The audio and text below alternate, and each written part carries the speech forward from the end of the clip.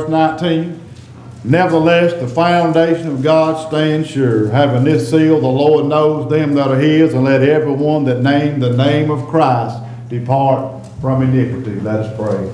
Heavenly Father, Lord God, just ask you, sir, as only you're able to do, God, to have your way, Father, whatever time, God, we have left, Lord. And Heavenly Father, God, help us keep our eyes and mind, Lord God, focused on you and you alone, Father. God, hide me behind your cross, God, as only you're able to do. God, speak, Father, Lord. God, forgive me, Lord, while I let you down, Lord God, while I failed you, Father. And God, if any among us lost and undone, Father, I pray you save me, Lord God, as only you're able to do, God, for everlasting too late, Father. And God, as only you're able to do as well, Lord God. I pray, Father, God, we just love you more and more, Father. We might love each other, Lord God, and be the one whole body, Father, that you long for us to be. Lord, I love you and thank you in Jesus' name. Amen. Turn around, shake two people's hands, say, good to see you. What's up? Hey, what's up? Glad you come in. Good to see you. That's right.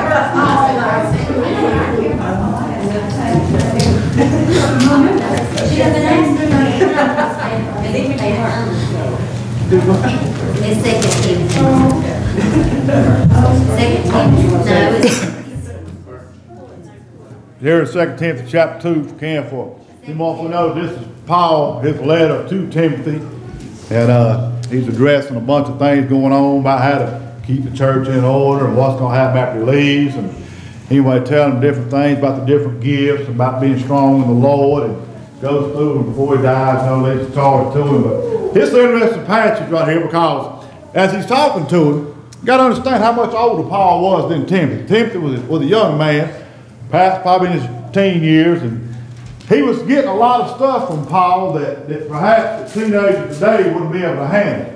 And just goes to show, I still think that an 11, 12-year-old man from 1800s would whoop a grown man from today. Yeah. Just because simple fact of everybody today is a bunch of sissies. Right. And just look around how things, you know, everybody says progress, but I don't think it progressed. I think it would digress. But anyway, he's leaving them in charge because back in, 12-year-old was a grown man, had full responsibilities, knows how to do stuff. Now you got a 30-year-old, can't pay child support, can't keep the lights on, don't know how to put food in the cabinet, don't even want to do a blessed thing to help out anymore. I want to tell you, we're in a mess nowadays, guys. But he's talking to him, he said, you know, he starts out with verse 19, he said, but nevertheless, because all the way up to this time, they was talking about errors that were going on. They was talking about how those didn't believe. He was talking about how those had led others astray. Matter of fact, there was some that even said that the resurrection wasn't going to take place. The resurrection already took place. Talking about Jesus already come, or he hadn't come yet. All was going through all this stuff. And the Bible said what it did was it started confusing other people. And see, that is what religion without Jesus does. Religion without Jesus will start to confuse everybody. Matter of fact, it'll mess you up. So that's why the Bible says you got to understand the thing about the Lord. Well, I tell you this right here, when he says nevertheless, what he said, slay or what about that, it don't make no difference, guys. Matter of fact, I looked at the first thing I thought about when God said, Paul said nevertheless here, I thought about how, you know, we talked about Christmas time, everybody got tore up because nobody says Christmas, everybody says holiday or this or that or whatever. It ain't Easter, you know, about butter, all the stuff like that. And everybody gets all tore up, everybody gets all down, everybody thinks that God ain't God no more if you don't say Christmas, if you don't say Easter, if you don't say this, if you don't say that. You got to understand, nevertheless, he's still God. Nevertheless, that's right, he's still able to save. Nevertheless, he's still able to heal.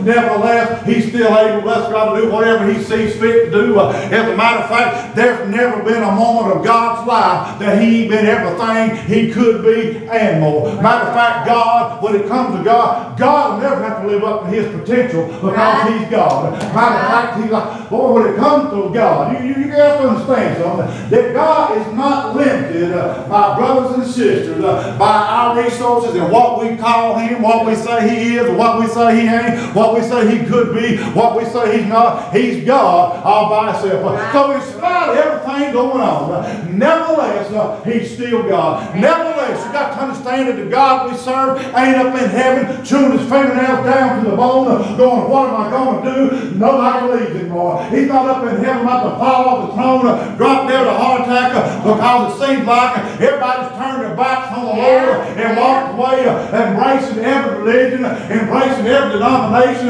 embracing every way but the way of the cross. Nevertheless, you got to understand that heaven's doing just fine. You got to understand, nevertheless, that God, bless God, just as much God now as he was when he formed the world. That's why he's still God. These things do not affect God like they affect human beings. Matter of fact, you got to understand that God, when it comes to God, he was God before we was. He'll be God when we ain't. He'll be God forever. I kind of like where it says, well, you know, where do your sins meet? And the Bible said, you know, the east is to the west, and where God puts them. You know how big God is? He's big enough to stretch from the east all the way to the west. How long will he last? He'll last from the beginning all the way to the end, because he's God. But it said here, he said, I don't want you to worry. I don't want you to get tore up. He said, because nevertheless, no matter what's going on, no matter what they're telling you at school, no matter what they're telling you at work, no matter what's going on in the courthouse, no matter what's going on in the news, what's going on TV, what's going on in the White House, what's going on in the government, what's going on in the military. He said, nevertheless, this is the only thing, my brother said, that we can have confidence in. The foundation of God stands sure. No wonder the songwriter said, all of the ground is sinking sand. That's right, you got to stand, my brothers and sisters, upon the rock of ages. You got to know when you stand on the solid rock, my brothers and sisters, you cannot fail. I told you one, failure is not in God's vocabulary. That's right, he said, you must understand that God, I'm talking about Jehovah God, not a little God, not a wooden God, not a statue God. I'm talking about Elohim. I'm talking about Jehovah Nisi. I'm talking about Jehovah Jireh. I'm talking about, bless God, Jehovah Salom. I'm talking about the God that everybody, when they heard him speak, they used to shake, used to tremble in fear. That's the God I'm talking about. I ain't just talking about some God that you can boss around and a God that you can order. I'm talking about a God. The God I serve ain't taking orders. He's giving orders. And the Bible says you got to understand that if you on board this old ship of Zion, you ain't got to worry that when the storm comes, when the rain falls, he's still going to be standing. Heaven's still going to be heaven. Jesus still going to be Lord. God's still going to be on his throne. And ain't nobody like Jesus, no matter what anybody says. But the Bible said, nevertheless, you got to know that one thing you can count on is that, bless God, having this seal. Right. Having the seal. The Lord knows them that are his. And when I see that, it lets me know that the Lord also knows them that are not his. Yeah, that's right. Amen. It tickles me to death to know that when God hell-proofed me by placing his son in my heart, that he put a seal on me. A seal of protection on me. A seal that as he sits in the glory world, he looks down and those that are born again have a seal on them. Right. God has never been fooled or deceived into calling you a child of God when you're really a child of the devil. Right. Amen. God would never call a lost man saved or a saved man lost. That's right. Looks right through all that. Yes, he does. You say, what's the seal look like? I don't know, but I kind of think that the Savior doesn't like this the second I got in. Amen. Yeah. Come on. Put that seal all over. I want to tell you, I ain't got past that part yet, my brothers and sisters. That's fine. Matter of fact, we know that the blood is what it takes. The blood's what it's going to take. And matter of fact, from Genesis to Revelation, it's always been about blood. Yeah. Always been about blood. The life of the flesh is in the blood. The Bible said without the shedding of blood, there is no remission of sins. There's no forgiveness of sin. But the Bible said they have a seal. God knows them are his. And let everyone that name the name of Christ depart from iniquity. Yeah. Amen. He said, you say you're a child of God, then stay out of sin. Amen. Amen. Amen. You say you're a child of God? I don't like this. I don't like when you hear somebody say, if you're a child of God, I said it before. If you're a child of God, act like one. Right. Yeah. Don't act like one, be one. Yeah. Amen. That's what's wrong now. Got too many actors. Act. Come on. Hollywood's full of actors. Yep. That's right. Bad thing is, church full of actors too. That's right. Yeah. Matter of fact, I dare say there's some people in the house of God that when Jesus comes back, they could win an Academy Award for the holiness they put on. And they'll still be in the house of God when Jesus has packed us up and took us to the house. Yeah. Because God ain't looking for act. He's looking for the real deal. That's right. Amen. Bible said, verse 20, but in a great house. In a great house.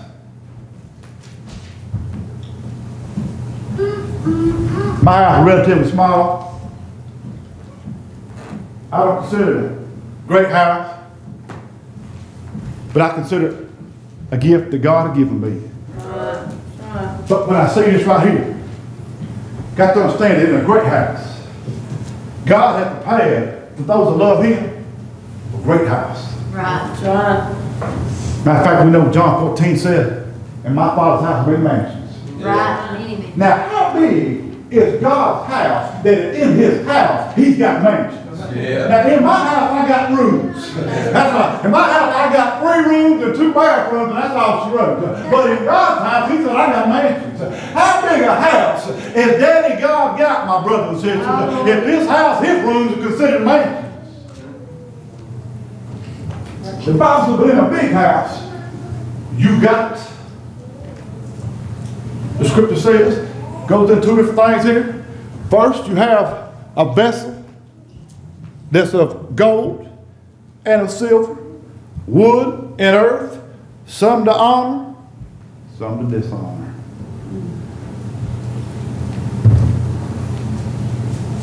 Look around, church. Yeah. I can look in the mirror. Can't speak to nobody else. Sometimes I see a vessel of honor. Yeah, right. Yeah. Some days I see a vessel of dishonor. Right.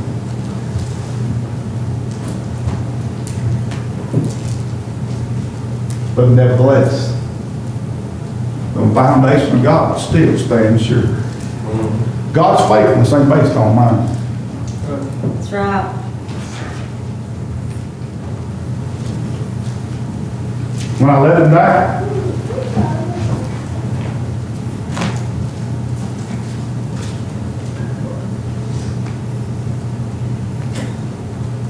He's still God. Amen. He is. When I ask for forgiveness, He's God enough to forgive me. Oh, yeah. Matter of fact, know that every time Israel let God down, He let them reap what they sowed, and then turn right back around, and as soon as they got back right with Him, He blessed them again. Right. Because we serve God, my brothers and sisters. Well, that's what I call salvation is unmerited favor. We don't deserve it, but it's like this. When you get born again, it's God's obligation to take care of you to the day we're with Him. Because we become one of His. That's what salvation is. Salvation is straight up adoption papers into the family of God. That's why He got to take care of us, my brothers. But you can't take that for granted. That's right. That's right. Bible said, some of them honor, some dishonor. If a man purge himself from these, he shall be a vessel unto honor. Now, when a man or woman purges themselves, what you do is you're trying to empty what's on the inside. It's a poor example, but I think of an enema as the best example of emptying oneself. If you've never had one, don't worry, one day it'll happen. Just don't go too far from home. But if God is ever going to fill you with Him, He first has to empty you of self. So the Bible says to purge. And when you purge, you go through and everything that's in you that ain't good, you try to get rid of. Anything that you're doing that ain't healthy, you try to change. When you purge, you can look, take example of your blood pressure. If your blood pressure is 160 over 100, you know, don't go home and eat a bag of Lay's chips and a pound of bacon. You've got to make some changes. If you're going to walk close to God, my brothers and sisters, you got to understand that we got to make some changes. Amen. Right. And if we're going to stay close to God, we must make changes. But it said this. He said also, if he purge himself, he shall be a vessel unto honor, sanctified. I don't know about nobody else, but what I want God to look at me and see is a vessel of honor. Right. That's right. I don't want God to be ashamed of me as I'm ashamed of me.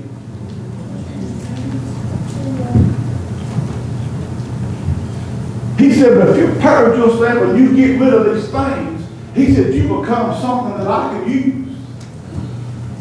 I thought that was in Job chapter 40 and 41. I use it for one of my favorite examples. That Job, when Job told God, I'm vile, I'm wicked, and I'm filthy, I ain't worth nothing. And God said, now I can use you because you realize who you are. Amen. You're nothing. That's right. And when you puke up all that stuff and get rid of all that mess, God's saying, now I can use you. That's right. Now I can use you. He said, when you puke up self, when you puke up righteousness, when you puke up all that, sanctimonious and pious and arrogance, and when you think you're better than somebody, when you puke all that stuff up, God can use you. But not until you get rid of all that stuff. But the Bible said this. He said, not only will you be a vessel in honor sanctified, he said, you will be meet or worthy for the master's use. I don't know about nobody. That's what I want. I want to be where God wants me to be, where God can use me for his glory and use me for his honor, to use me, my brothers and sisters, to where I can lift up the name of Jesus. I ain't got to be ashamed of what I've done that week or what I said or where I've been. I want to be where God wants me to be, the word of God. That's why I will be who God wants me to be. But the thing about it is, guys, we got to realize that as long as it's about self, it'll never be about God. Never be about God. See, tell them this. He said, so not only, he said, well, I use you. That's what he said. Prepared unto every good work. That means when you puke all that stuff up, God is preparing you to use you. Yeah. That means God is the one getting you ready. Yep. God is the one about to use you. That's what I want. I want to be where God can use me. Yeah. And I hope, pray, as children of God, we all want to be where God can use us. That's right. It'll be our prayer, our heart's desire, God, use me. That's right. Use me. Let somebody see me and think about you. Let somebody see me and know there's a God. Let somebody hear my story and know if you've done that for them, you can do the same thing for me. He goes on to say this as well. He said, prepare, verse 22, he said, flee youthful lust. When I see youthful lust, I always think about how kids are so cruel. You know, I think about how we was in school and everybody runs their mouth. The other ladies want to start room with them, blah, blah, blah, stuff like that. It's funny because I thought in church one time in Alexandria, the very front of the church, the preacher came over and he told a little girl, spoke in her ear a sentence and said, don't you repeat it. And I don't remember what it was, but when it got to the end, when 200 some people got done with it, it was a mess. Because nobody knew what was being said before they started making up stuff, and when it got to the end, it was something else. He's saying, here, look. It's 2016. I'm about to come back. You ain't got time to jump. That's right. You ain't got time for these little old stupid games. Get tore up over it. He said, she said stuff. I thought about that. I said, just be glad that he's saying or she's still saying something about you. Because if he's still talking about you, she's still talking about you, you must be doing something right for the kingdom of God. Get word when people ain't running you down. Get word when people ain't talking junk about you. Get word when people ain't lying on you. When people ain't gossiping on you. When people ain't bringing you down. Because when everything everybody's saying about you is good, God ain't in it no more. He said to flee from that mess. He said, but follow righteousness, faith, charity, peace, with them call on the Lord out of a pure heart. Because if you got those, you got a pure heart. Right. When you empty one of all that mess, then you can have that. And that's what it takes to reach heaven. I thought about the little children and how Jesus always said, suffer not the little children. He said, let them come to me. Right. He called himself because for such. It's the kingdom of God. Right. But I want to say, unless you humble yourself as a child. He said, you shall no way enter in. And this is what I'm saying this stuff. He said, flee from youthful lust. I think about this. Scripture also said, when I was a child, I spoke as a child. Right. But when I became a man, Yeah. I put away all that stupid bunch of mess, all that bunch of garbage, all that filth, and now I'm talking like a man. And the same thing woman, if you want me to put away all that stuff, become a woman, they come upon your life, well, bless God, you need to grow up. That's how, and let some of that stuff go. Just grow up. Bless God, and learn. Hey, it kills me because I want everybody to love me, but guess what? Everybody don't. Right. That's right. And I'm okay with that. Because last time I checked, Jesus said, ain't you they hate anyway, it's me. It ain't you they rejecting, it's me. That's right. Matter of fact, he said, blessed are those who are hated for my name's sake. That's right. Bless God, they shall see. Boy, I want to tell you, there's something to be said, my brothers and sisters, being persecuted and run down for the cause of Christ. We got to know that, as the young lady back here was talking this morning, she said, you know, she said, all this stuff been happening in my life, all this stuff's going wrong. I said, but you're saved? She said, yep. I said, then there's a better day coming. That's why there's a better day coming for the people of God. He said, to flee from youthful lust. He said, verse 23, but foolish and unlearned questions avoid, knowing that they do gender strife. Don't do no cause problems. You know, it's a shame that church folks get together and have a discussion and end up in a knockdown drag out. Right. Yeah. Over what color the crystal sea is. Yeah. Who cares? If God says the crystal sea is Duke blue, it's going to be Duke blue. Yeah, that's right. Can I get a witness from the Blue Devils in the house? Amen. Yes. If God, the streets of gold, He tells them to be purple, they're going to be purple streets of gold. Yeah. And it won't matter because it'll be where God's at, and that's all I'm interested in. All that other stuff, you can have all that other stuff. Just give me Jesus. I mean, you have all that other mess, all that other bunch of junk don't make no difference anyway. I don't care if your place is bigger than mine. Come on. Come on. Come on. I'm going to be there, and that's all I'm worried about. About everything else will be hot fudge and a cherry on top of the sun. Yeah. But when it comes to mine, I'll leave the cherry out. But anyway, be hot fudge on top of the sun. Yeah. As a matter of fact, I never understood how church folks, Christian folks, will come together there fuss and do it in front of all folks. Come on. Very good. Break down and fuss and this is the bad thing about Tim. Is when saved folks dog down other saved folks in front of lost folks. And then when they invite lost folks to the church, and they ain't no way in God's green earth they want to come to church, and then running down other people supposed to be born again. But I just want to tell you, that ain't worth a dime either. I said, Lord, I said again, if you hear somebody running down a child of God, and you know what they say is a lie, you are a punk and a sissy if you don't stand up for them and set them straight. Amen. Amen.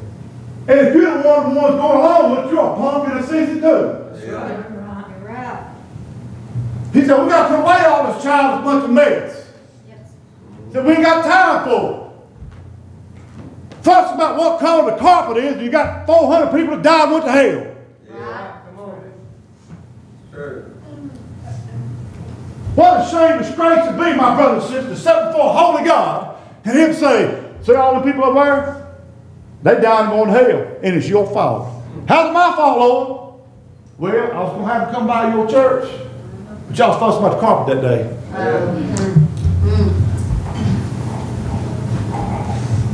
Y'all fuss about the windows, men blinds. Y'all fuss about all that stuff. So I thought it'd be better off just not sending by your way. That way they didn't shame my name. Yeah. Kept on staying with children of God, fuss and fight. Right. Come on. It changed the Lord. Come on. You're right. The Bible said that you children of God ain't even supposed to get crossed with each other when it comes to dialect over the Word of God. That's right. Bible goes on to say this. Because what it does, verse 23, it causes strife. And the servant of the Lord must not strive, but be gentle unto all men, apt to teach, patient. What it's saying there is, he's saying, if you're going to serve me, he said, then love everybody. That's right. If you're going to serve me, he said, love everybody. Those that look different, those that talk different, those that walk different, those that dress different, those that drive a different vehicle you do, those that support a different team you do, those that go to a different denomination you do, go to a different church. He said, if you're going to serve me, you got to love everybody. Yeah. You know, it's interesting. God, not one time in the scripture ever said we had to like the first person. Right. You will not find in the Bible where God said, like your neighbor as yourself. He said, because when you get love down pat, love is beyond like. Right. And it says this. So to stay away from that mess, guys. And it said, love everybody. Verse 25, it said, do it in meekness. Because see, that's the difference. Everybody that's saved ain't on the same level. You been walking with God, praying in the Holy Ghost 35, 45 years, you ain't going to be on the same level somebody been saved a week. That's right. So don't go to them and run them in the ground, hammer them down for how they ain't got it all together yet. Because if you look in the mirror, you'll find out you ain't got it all together yet either.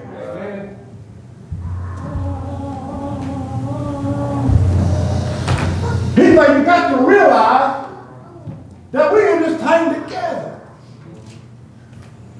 And when you correct a brother or sister in Jesus, don't do it like you some kind of God or some kind of Lord over them. The Bible said do it in meekness. Yeah.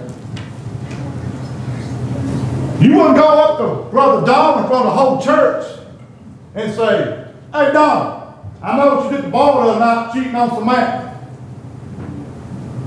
That's exactly what happened, is it, Don? No. I pulled him to the side and say, hey man, I go by the ball the other night. And that woman did not look like Samantha. I hope that's your sister. That's how you have something in me. Yes. Right. Because how many other people you going to push away when you act like a hind Come on. and exercise authority that God did not give you to abuse and use? That's right. That's right. So he said we got to do it in love. Got to do it in love. Bible said this as well. Meekness, instructing those that oppose themselves. If God, peradventure, or perhaps will give them repentance to the acknowledgement of the truth. Yeah. You got to understand, at the end of the day, it's God's got to convict me of my sin, not you. Right. That's right. Amen. Amen. That's what it comes down to.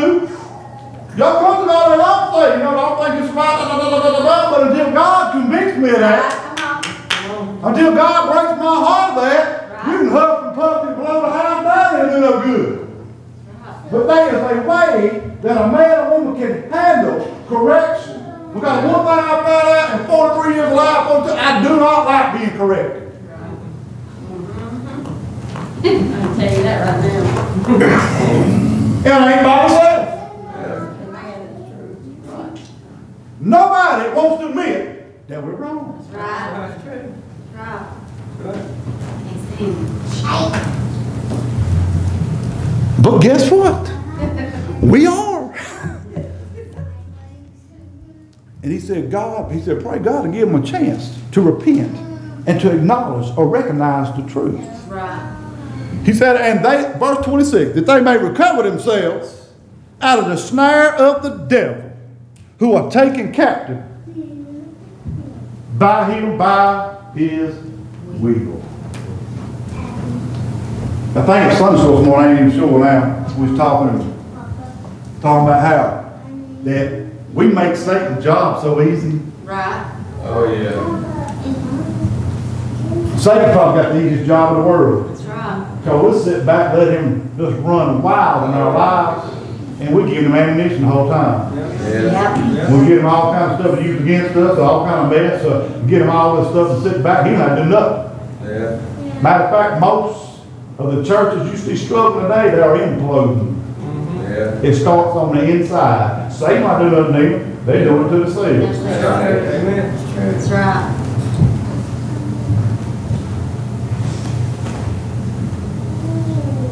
And there come a point in your prayer life where you have to understand there's some things that you pray. You got to pray in the spirit. Right. Because everything I'm going through, you don't even know about. Because it ain't none of your business. Right. There'll be some stuff, my brothers and sisters, that I know that confession is good for the soul. I know it is. I know it is. Yep. But there's some things Satan just sits back waiting on you to say. Yeah, come So he can on. snatch that up and he can grab that and he can use that. There's some things you just got to pray in your heart. You got to be like Hannah. The mouth is open up but ain't nothing coming out because it's speaking through the heart. And when you're speaking and praying through the heart, you know that that's God anyway. That's right. But the Bible said this. He said not only pray that God will give them a chance, he said they can recover. See, we think that once Satan got a hold of us, we can't recover. Right. The Bible said God will give back everything that the locusts had devoured and the cakeworms, he'll give back all of it back. Yeah. Don't give it all back. Matter of fact, when it comes to Job, he lost everything he had, but Job 42 said, God give him back, and he had more at the end of his life than he had his whole life. You got to understand that we serve a God, my brothers and sisters. He ain't going to give you double for your trouble. He's going to give you everything you need and more. Matter of fact, we know he said, try me or test me and see if I will open up the windows of heaven and pull you out a blessing that you don't have room enough to receive. Amen. You say, well, God ain't blessing me. You ain't daring. Come on. He said, but they can recover. Which means make a full. When somebody recovers, they make a full comeback.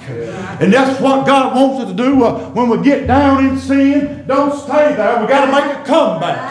That's right. Get back up, dust back off, get up back on the horse, and keep on going. He said this is where they can recover out of the snare or the trap of the devil who will take them at his will. It is Satan's will to get us with our weaknesses. Yep.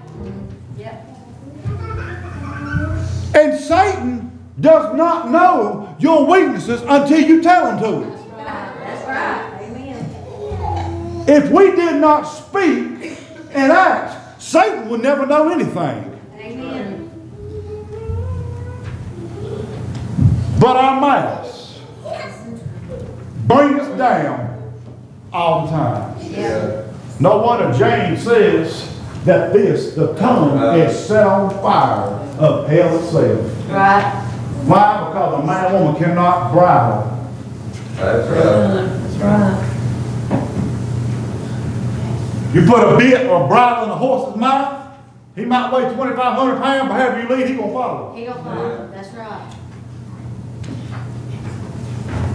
But I guarantee you put that bit in there and you shut his mouth, he won't take him nowhere he don't want to go. I'm afraid sometimes God's telling us till you shut your mouth, I ain't taking you nowhere. Right.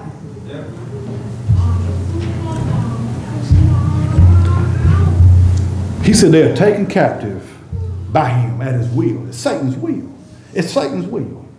Satan's will that we fail. Satan's will that we mess up. Satan's will that we struggle. Yep. But I go back to that first verse where it said, but nevertheless, the foundation of God stands sure. That's right. He said, you might be going to fall, but nevertheless. You might be going to fall short, but nevertheless. Might be going to pitch a fit, but nevertheless. Might get mad, but nevertheless. We got to stand on the fact that our God is a nevertheless God. And keep trusting and believing in Him. And I'm going to tell you, He brought us too far to turn back now. He brought us too far to hang us out to dry now. You got to understand, my brothers and sisters, that the worst thing get in the world, the better thing going to get for the church. Because nevertheless, the only thing you'll be sure of in your life is God. Right. Let us stand.